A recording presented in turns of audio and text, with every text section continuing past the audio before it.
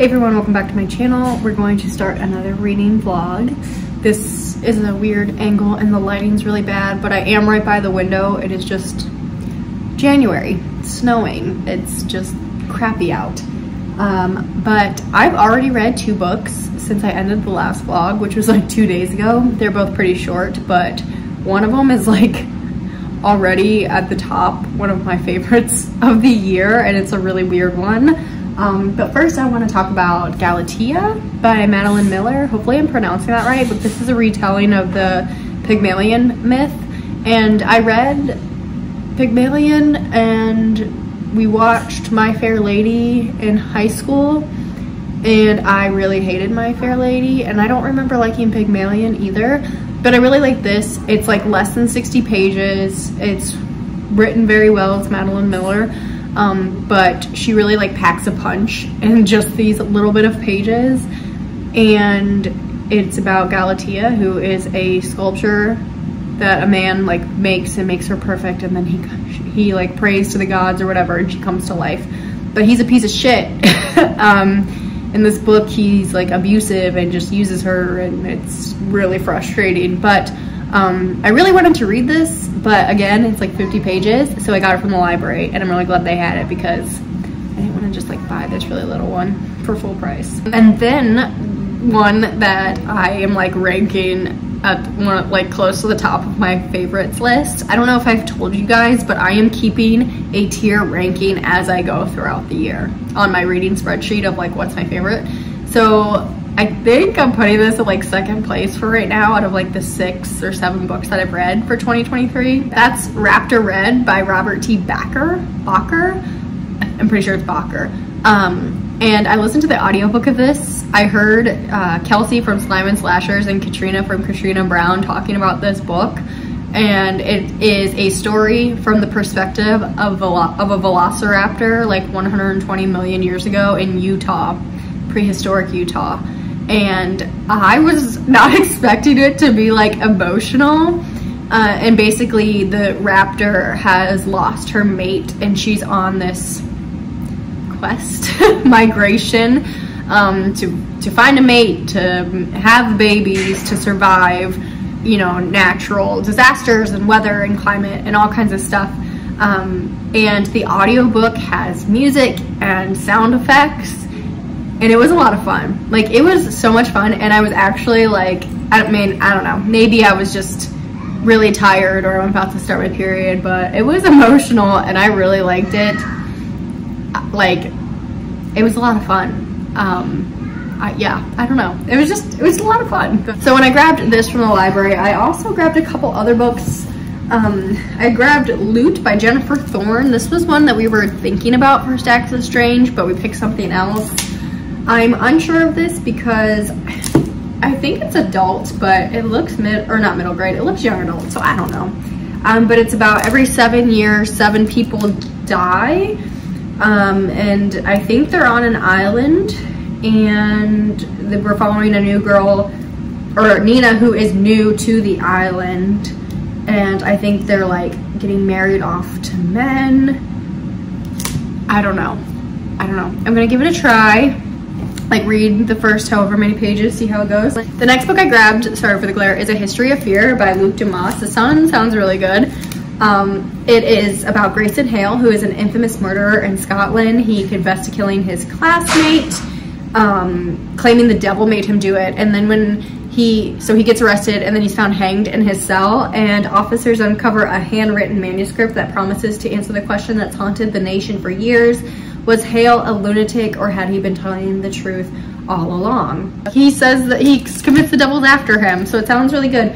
I am unsure of what time period we are in though. Like, is this present day? Oh, we're quoting Dante Alighieri already, so that's promising.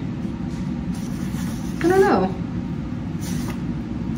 I'll have to give it a go and see.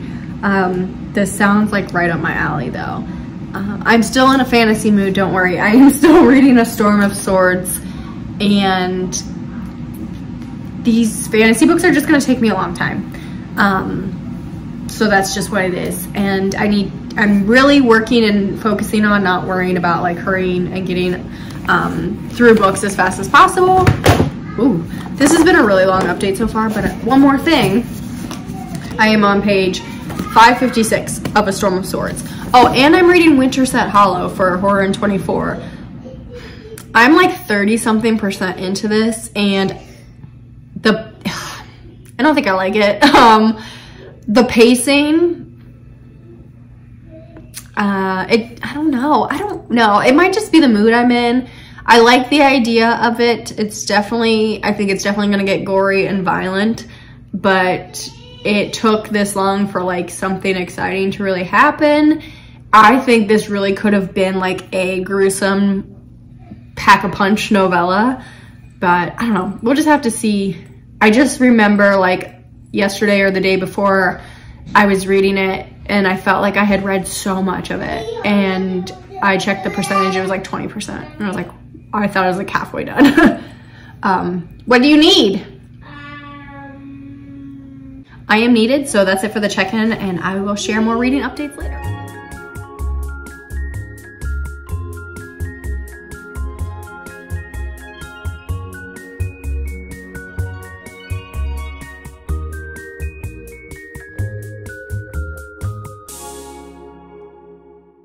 All right, I've got a bit of a reading update. Since I last updated, I've read a few chapters of A Storm of Swords. I don't know what else I can really say about this, except for this is an amazing book. I love this series. I'm loving my reread. It is just it's so good. Yeah, it's just so good.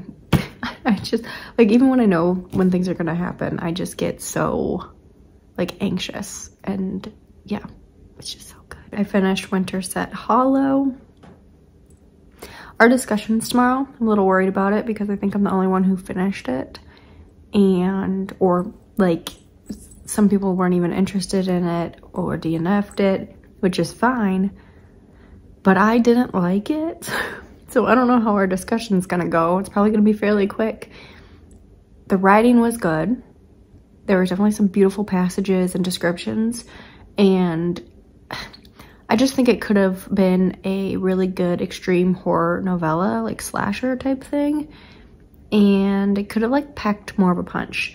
The pacing was off. I was kind of bored and it just wasn't for me. I wouldn't like not recommend it to people. Like if you're interested, I think you should try it. It just wasn't for me. And it might just be the mood I'm in with like my reading mood and wanting to read other things, but I don't know. I know I'm not the only person who doesn't like it, but there are a lot of people who really like this book, and I think it has a high rating on Goodreads too, so I still recommend giving it a go, but it just wasn't for me. Let's see our snow day activity. He was supposed to be at school today, but of course, snow day, and it's not even that bad out. It's warming up, things are melting already. So I have to keep him busy all day instead of doing the big long to-do list that I had. So that kind of sucks, but it is what it is. And we've done it all. We've done our days of the week. We've done our Play-Doh. We've done we've been outside. We've been just everything. We've done everything. We've read books. We played cars. Just everything. I mean, even look. Even the dog is tired. Yeah, that's my update for now, I guess. Oh, well, like, so I like to listen to things a lot. Like my AirPods, I usually am always doing like an audiobook, but more than likely a podcast. And when my insomnia kicks in, I usually am listening, like I re-listen to podcasts, I re-listen to books, and a lot of the times I'm re-listening to Harry Potter by Stephen Fry, simply because I know I'm not gonna like have to pay attention, and like hopefully it'll help me like just fall asleep. And they're available on Hoopla, so they're free, and I get like 20 downloads a month or something crazy.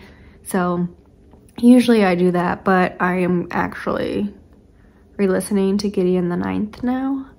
And like, I fucking love that book so much. But I think that's it for my reading update. Hopefully the rest of the day goes smoothly.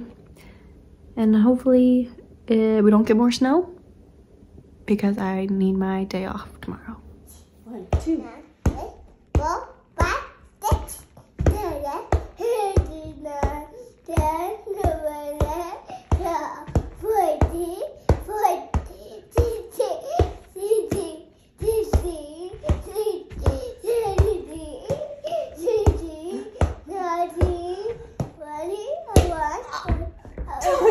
Right, I'm gonna close out the vlog at my very messy desk that's just stacked with books. But let's talk about what I read this week, if I can remember. I finally hit over 900 pages in A Storm of Swords. I really hope to finish this by the end of January. So I've got like 200 pages left.